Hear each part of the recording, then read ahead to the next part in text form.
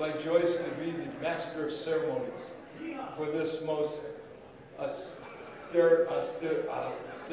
this auspicious occasion, which I volunteered to do. And it is really a pleasure to be here around anyone who has a thought process that's somewhat akin to that which I stumbled on probably 30 years ago or so. On the 16th of February, 1984, I was at my first libertarian function ever at that very building next door to here. It was the occasion of the Libertarian State Convention, and that evening was the presidential candidate ball. So on the 16th of February, I showed, and at that, they had a crowd. It was great. It was the most libertarians I've ever been around at once, except at the national conventions, and it went downhill from then. And when it was over with, a big fellow in a three-piece blue suit, looked like an IBM exec, which we found out later he was. He said to me, "Do you believe in the initiation of force, fraud, or coercion to achieve political and social ends?" And I said, "No, I don't." He said, "Well, I'm Marshall Fritz, and I'll pay your dues." Marshall Fritz signed me up that night. So now I've already claimed to be a libertarian, and now I'm a paid libertarian, and Marshall Fritz is the guy that did it. From that moment on, to the day Marshall passed away, he and I were in sync. The whole process of being a black libertarian was a unique experience, to say the least. One of the jokes I used over a period of time is there are only 3 black libertarians on earth. Thomas Sowell, who won't even admit it, Walter Williams, who keeps it quiet, and me. And we made a pact never to get on the same plane at the same time. So we won't lose this all at once. Well, fortunately, I can say, since that time, there are several hundred of us, and the term black has been set aside for African American and whatever. We were, when I was young, with a capital N, we were Negroes. That was my mother. My mother passed away in 2002. Until that day, she said, "I'm a Negro," because she looked like Selma Hayek, and she looked like she was from India. So people didn't think she's something else, and I'd say, "No, I am a Negro." She was proud of it. But we hung out, we were colored.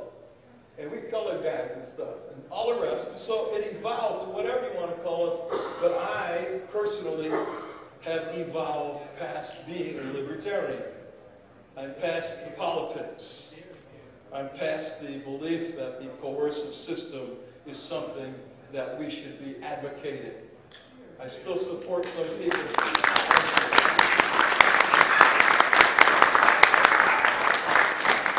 I support many people who are on this path to get to where we are. I understand why you would think it's necessary to play that game, because we've been brainwashed to believe that to be the case. I saw a headline in an article online just now recently, and I didn't read it in detail, and some of you may have read it or seen it. It said, "Capitalism saved the Chilean miners." And I did read the article, but I suspect there was some evidence to back that up. That's the kind of thing that the people in the other rooms and outside in the streets ought to know something about. Somehow we have not been able to share and glean that kind of information to people. Maybe something about, I'll give you a reason. Most of us who believe in sovereignty as individuals don't have the desire to proselytize. So capitalism saved the Chilean miners, and I'm going to have to read further on that. Sky and I were speaking, and Joyce was speaking, and Shirley and I were speaking, and one of the things that Sky said, and I thought this was quite relevant, once we come away from politics in our understanding of individual sovereignty, we have to call it something. And I find it to be quite compatible to call it the movement. Because the movement is made up of at least a dozen or more different groups or people or thinking processes that are all compatible regarding what is now becoming a popular word or term, as Marshall Fritz said it would, libertarianism. What's happening is the same thing that anybody who knows political history knows, is that the word can be stolen from you. So what has happened with the word libertarian in my 30-plus years is that it has been stolen in the political front by the right-wingers or by the Republicans who are dissatisfied with what was going on in their group, etc. So now when you look at the platform of the Libertarian Party, it has very little to do with libertarianism. So now that the popular term is becoming a part of the masses, as Marshall Fritz shared would eventually occur, I don't want any parts of it. And I have a little bit of problem even sending money to it. And Joe Librand and I, and he was just the past chair of Orange County Libertarian Party, of which I was years ago, I said to Joe, I can't come to the meeting to help you get elected, even though I love you. Because I don't want to be an agent to your becoming a part of the coercive system that uses force under the guise of helping you. The three biggest lies in the world. Of course, I'll still love you in the morning. The check is in the mail. That's number 2. And the third one is I'm here from the government and I'm here to help. They create the problem and then appeal to the masses to tell them why they should let them fix the problem they created. And I think that thank you, sir. I think that we as enlightened people have to now begin to come together to figure out how to save ourselves when this thing collapses. You notice I didn't say if, when this thing collapses, and secondarily, after the collapse, or by some great revelation it doesn't collapse because of the turnaround that we lead, we have to somehow figure out how to share our ideas and our ideals with other people who have the tendency to understand that government is a bad thing.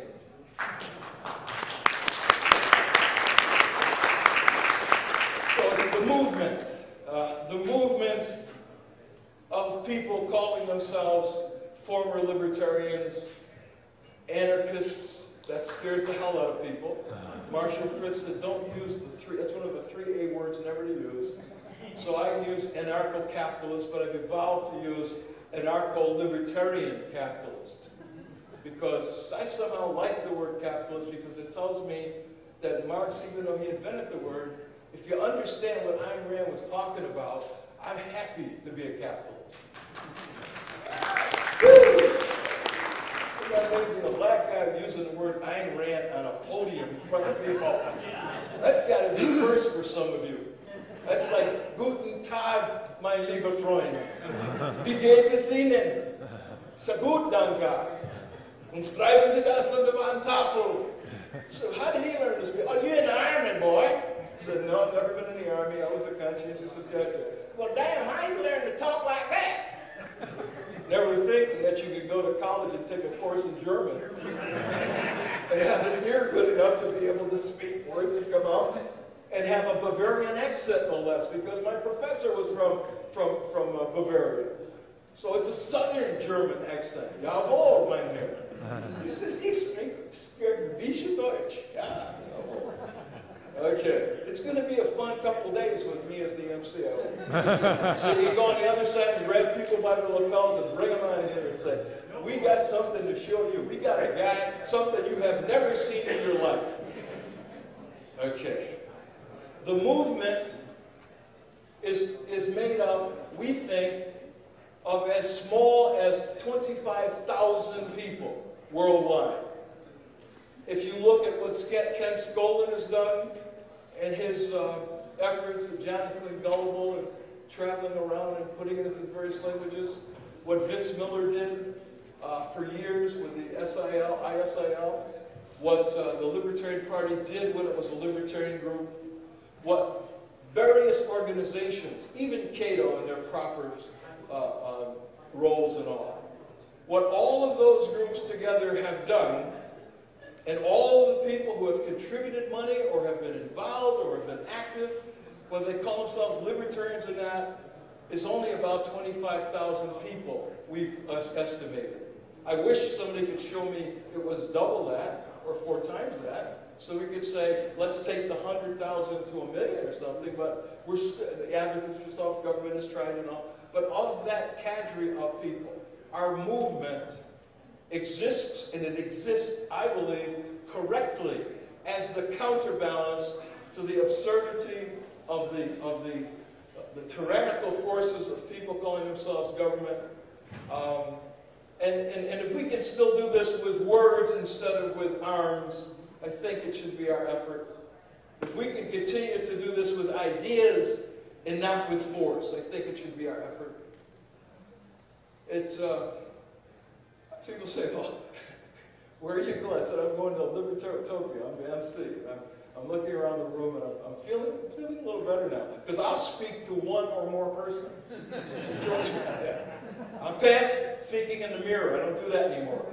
But one or more persons, so we've got quite a cadre here. All right. The movement. Let's make it grow. Let's try to understand it. It could be called voluntarists. I like that one recently. We believe in individual sovereignty. Well, what are you? I'm a voluntarist. I said that to Shirley last night. She said, what? And she's pretty articulate. She does crossword puzzles in her sleep. She does Scrabble backwards and forwards. And she said, what, pray tell, is a voluntarist? I said, that's what we have evolved to become. We are people who believe in sovereign individuality, non-initiation of force, free markets, good stuff like that, contracts. We don't have to have somebody with a gun telling us always what we should do as free people. The definition of free people is individual sovereignty.